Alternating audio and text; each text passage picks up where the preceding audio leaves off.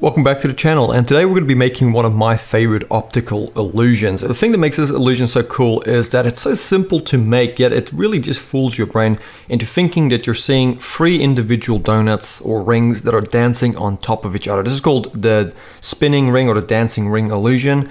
What you're actually looking at though is just one solid object. It's not several separate rings. In fact, if I quickly select some topology here, and I play the animation, you can actually see the illusion breaks a little bit because everything sticks together like that.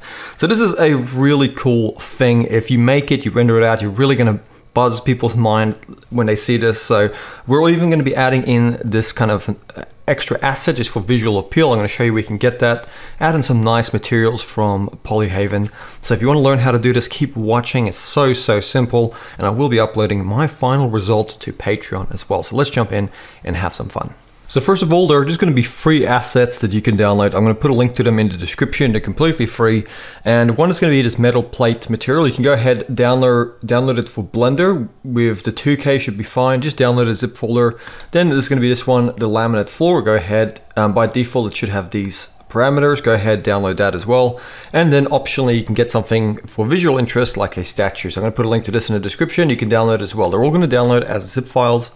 Once they're in your downloads folder, you're gonna see this, right? So you're gonna go ahead, just like with any other zip folder, and you're just gonna extract them. And this one here as well. And then just this one here. So now they're all extracted. Inside are gonna be blend files that we can append from. So now let's open up Blender. We're gonna go ahead and select everything and delete. We're gonna go into our front orthographic view. Shift A, let's go to our measure options. Let's add in a torus. With this torus, let's tab into edit mode, and with everything active, press Alt and S. And when you press Alt S, you can scale along the normals, okay? So we're gonna actually scale this in with Alt S, so it's a little bit skinnier like this. Okay, you could make it a little bit fatter if you want to, but I just find it works better when this looks more like a ring and not so much like a donut. With that done, we're gonna tab back out. We're gonna go to our modifiers. Let's give this a subdivision surface modifier. Let's right click and go shade smooth. Okay, so we have the first one done here, but what we're gonna do in our front orthographic view, we're gonna actually tab back into edit mode, and then we're gonna go R to rotate. We're gonna rotate about this much. Now, there isn't any specific degree that you have to rotate this for it to work. It's really up to you, but I'm gonna just go visually eye it. I'm gonna go with something about this much. I would say maybe that's about 30 degrees or so.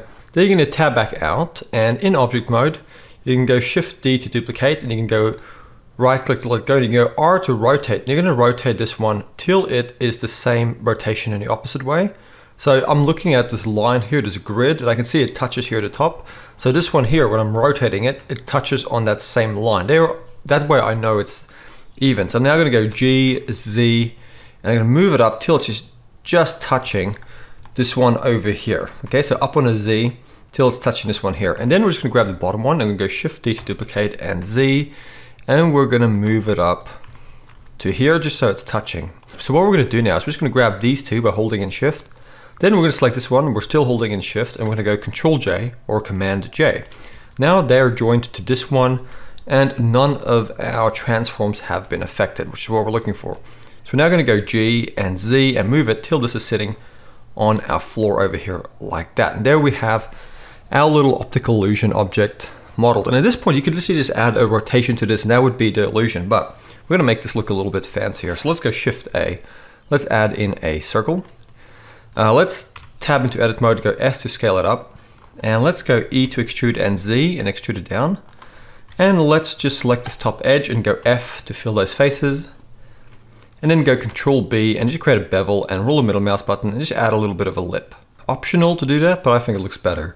And then we're gonna grab this edge down here, Shift D to duplicate, S to scale a little bit, G, Z, and take it up. And then E to extrude, S to scale, and let's scale this out to make a nice stage like this.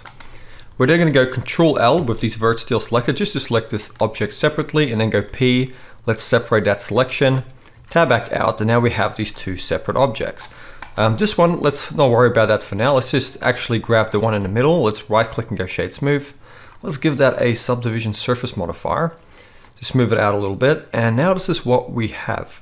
Now let's go to our render settings. Let's just enable cycles first of all. If you have a device option for GPU, go ahead and do that. And then under the render max samples, I'm gonna go with 55. You can up that number, obviously. I'm doing a tutorial, so I always put it a little bit lower. Then you're gonna go File and you're gonna go Append. And let's go to our downloads or wherever your folders are. Let's grab that marble bust. Let's click on the blend file. Let's go to Object and then click on that and go Append. I'm gonna go ahead and scale that guy up and I'm gonna move him up. So it's kind of just sitting there on the wooden floor like so. You can go whatever scale you wanna do, completely up to you. But what we're gonna do now, we're gonna make sure we grab this optical illusion object. We're gonna hold in Shift and select this floor here. And then we're gonna go, or not the floor, but the rotating wooden disc. And then we're gonna go Control P and we're gonna go Object, Keep Transform. So if we now grab this bottom part and we move it, you can see that goes along. So let's quickly come here to our end frame value. Let's make it 80 frames. And what we're gonna do is we're going to go to frame 1, and with this wooden disc selected, we're gonna go press N, we're gonna go to our properties panel and let's go to item. And under the rotation, we're gonna press I to add in a keyframe for the rotation on the first frame. We're then gonna come to frame 80, we're gonna come to Z and we're gonna go 720, and then we're gonna hit I to add in a keyframe. Now, another thing you could do, you could actually set this to 40 frames, come to frame 40 here, and you could actually just make it 360 frames instead, and then only render out 40 frames. I prefer to do it this way because it doesn't actually take that long to render, and I like some extra frames. Yes, you could go into an editing software and then just duplicate the first 40 renders, should work fine, but for me this is just what I'm gonna do, okay? So with that done, I'm just gonna select these two keyframes. I'm gonna come over here and press T, and I'm gonna make it linear so we don't have the easing in and easing out of the Bezier curves. So if we come to frame 1 and we hit the spacebar, we should see what looks like a loopable thing. Now we have a duplicate frame on frame 80, so just select that disk and let's just actually come here to the end frame value and just go down to 79, so we don't have a duplicating frame. Okay, so it should look a lot more seamless now. Okay, perfect. So that's the animation out of the way. Let's get our first front orthographic. Let's go Shift A. Let's add in a camera and move it up a bit. Let's go to camera settings, let's make it 120. I like a nice shallow field of view with this. I'm gonna move that way back. And you can position your camera however you like. I'm gonna go with something like this. And then I'm gonna grab this floor over here. I'm just gonna select half of these verts. So I might just have to go to the top view and do that. So just these ones at the back, half of the edge.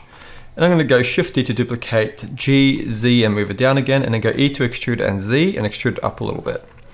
I'm going to go Control L and go P and separate by selection. So now that's its own object. I'm going to right click and go Shade Smooth. And now we have that. I'm also going to select the floor, right click and go Shade Smooth. So now we can go File, we can go Append. Let's go to our downloads again. Let's go to laminate floor, click on that blend file, go to the material, click on laminate floor. And let's go File, let's go Append, let's go to our downloads again. Let's go to metal plate, click on that blend file, go to material, and then click on the metal plate. Now we can grab our floor, we can go to our materials, come to the drop down, give it the metal plate. Let's grab this wooden disc, let's go to our materials, let's give it the laminate floor. And let's also grab our torus here and just go new. And let's just give that a roughness value that's much lower. Let's just make it a little bit of an off-white so it's not pure white, and that should be fine. For now, we just have to actually grab these objects, go to UV editing, press A to select everything, and then go U and unwrap. And now this is where you can set the scale. I'm gonna go something like this, and I grab this wooden puck here. I'm gonna UV unwrap that as well, and maybe make it this size. Completely up to you what you want to do with that. But now if we go into in fact, I'm just gonna save this to my desktop. If we now go into our camera view, we can go Control B, drag over the camera. We're looking at the rendered mode. Let's go over to our world properties, and this is optional. You can actually just give this a sky texture. I'm going to personally go and just give this an environment texture that I have, but that's completely up to you. So a personal preference, but I've got an environment texture that I want to use, and I'm just going to go with strength of 0.5. But you guys can just for now stick with the sky texture built into Blender. It's up to you what you want to use. You're then going to go Shift A, just add in an area light, move that up. and give that a strength of, I think, 500, because this is quite a large scene actually.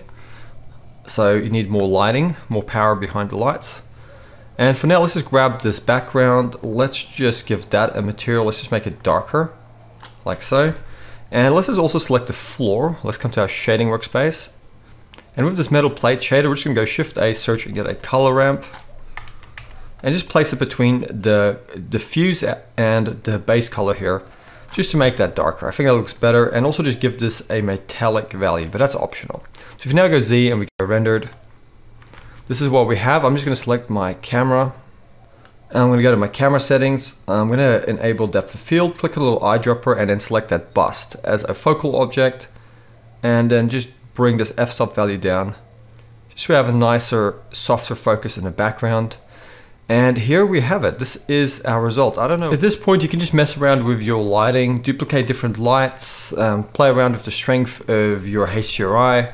This is obviously the sort of stuff you guys, can figure out yourself. It's pretty easy, and it's also kind of personal preference. Let's now kind of save. Let's go render and give this a quick test render. And there we have it. You guys can see this is looking pretty good. Go ahead and render this out now as your final animation.